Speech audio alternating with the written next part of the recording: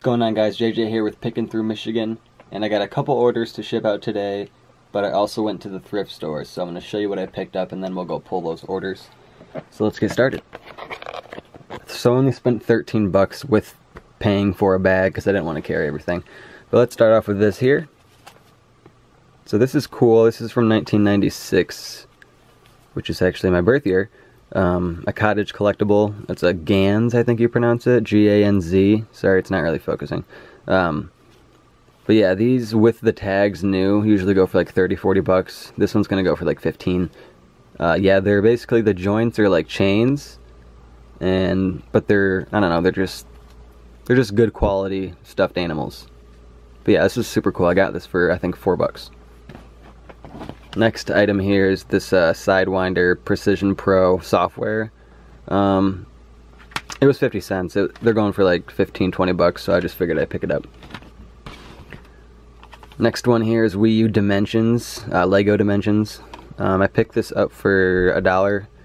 It only sells for I think like 7 bucks, but the video games sell, so I figured just pick it up. If it doesn't sell, I'll eventually lot it up with other Wii U games. Alright, so next item here is this Lego Star Wars Darth Vader pen.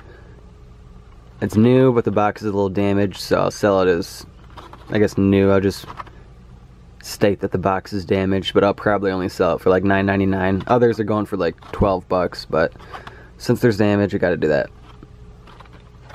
And the next item here, obviously you can see, is the Atari. This is like the Flashback, so it's the remake. Plugs into your wall, and then it plugs into the TV.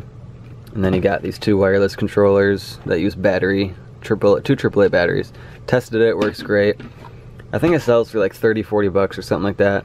So not too bad. I picked this up for 5 bucks. So that's everything I got from the thrift store. Let's do those eBay pulls now.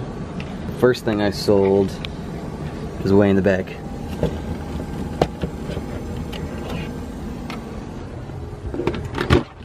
Just a Game Boy SP for parts or repair. It does turn on,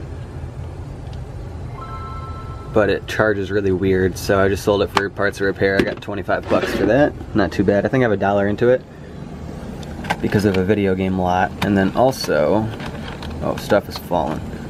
I gotta reorganize better. One of these games sold. I sold Tetris. I took an offer for $10.99.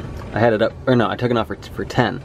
I had it for $10.99, but took $10, so not too bad. But yep, that's everything that's going out today. So like I said, this is part-time for me, so 2 orders is normal for me a day.